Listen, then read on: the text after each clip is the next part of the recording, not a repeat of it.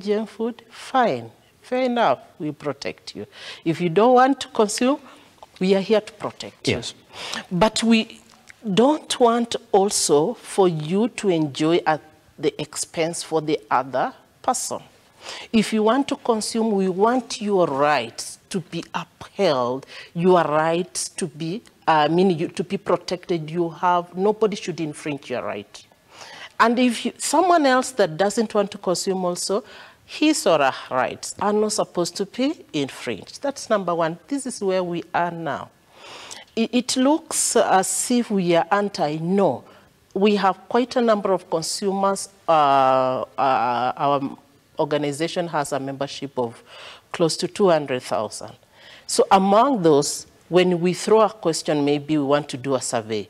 There are those who want to consume, and there are those who don't want to consume. Of course, those who don't want are a bit higher than those who don't. Yes. Who want to consume. Yes. So what does that leave us? We don't throw this one away that you want to consume GMO, so you mean nothing to us. No.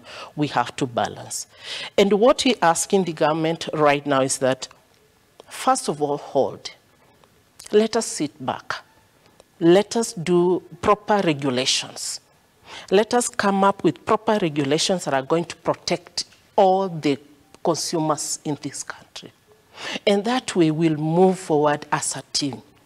When you're implementing a project, like now, Dr. William Ruto is implementing the project of presidency from 2022 to 2027. Yes. This is a whole 5-year term project.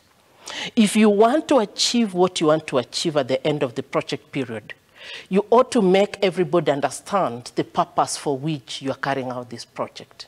And as a team leader, you sit down with all departments and make sure they understand this is the scope of the project, and these are our goals, this is the outcome, and this is the output. So until you get there, you get everybody on board, it becomes very difficult to achieve what you want to achieve at the end of the project period. So we are telling Dr. William Ruto, as Team Kenya, this project that you want to carry out of presidency between 2022 and 2027, you need all of us. And for all of us to be on board, it's good to listen to us. And it's also good for us to feel as if we are accepted, we are, we are listened to, but at the same time, you inform us in a manner that we can understand. So that notion that when you know it on behalf of everybody. Sometimes back, a section of Kenyans used to say, a southern leader in this country, amenisomea katiba. Kwa hivyo sina haja ya kusoma. I don't need to read. No. We want to understand what's happening in your mind. Yes. We see kwamba chenye unajua ni mimi najua. No. Let us try as much as possible to carry everybody along. Now, going back to what you asked. Yes, the other day we were with the Parliamentary Committee, Departmental Committee of Agriculture. And the whole issue was the issue of GMO that we were discussing, and we did our submissions. And all that we asked them to do, please go back as lawmakers.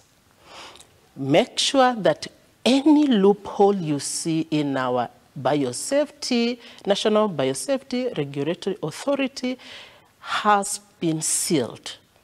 And once that are sealed, because we pointed out, we gave our own submissions, once that has been sealed, then please come out and roll out the GM food. But before then, let us take precaution. Yes, pretty much. Here's a scenario.